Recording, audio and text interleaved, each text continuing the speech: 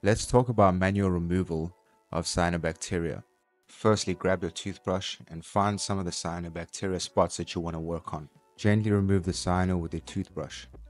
Don't worry about the suspended particles in your water column. This will be removed by your protein skimmer and filter socks. Next, take your medium-sized hose and siphon the sand. Don't be afraid to lose some of your sand with removing the cyanobacteria, as you may find that the cyano is attached to the sand. It's okay to remove a little bit of sand in order to get rid of the cyanobacteria. Remember, you can pinch your hose to try and control the flow. Don't mess all over, boys. Make sure you have no dead spots in your system. One way in doing this is by taking a piece of air pipe and blowing into your wave maker. This will help you find any dead spots and improve your flow. If you're finding that you have dead spots and there's no way to remove them with your current setup, you can try adding a couple more wave makers.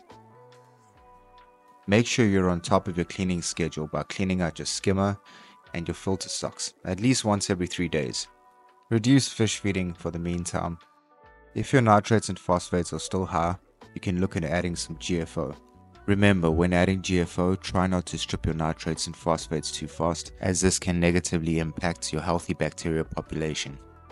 As we're trying to lower our nutrients, we can try and up our water changing schedule. Make sure to use quality salts or natural seawater. I like to do around a 30% water change at this time. Next, we can add beneficial bacteria to our systems to build up our microbiome. Cyanobacteria can be caused by an imbalance of microbiomes in the system. There are many products out there. One of them that I like to use is Microbacter 7. And remember, in this hobby, our best friend is patience. So have patience. This is a marathon, it's not a sprint. The best practice is to catch things early and to stop them in their tracks. Work at it day by day and don't leave it too long. Most problems in this hobby arise from neglect.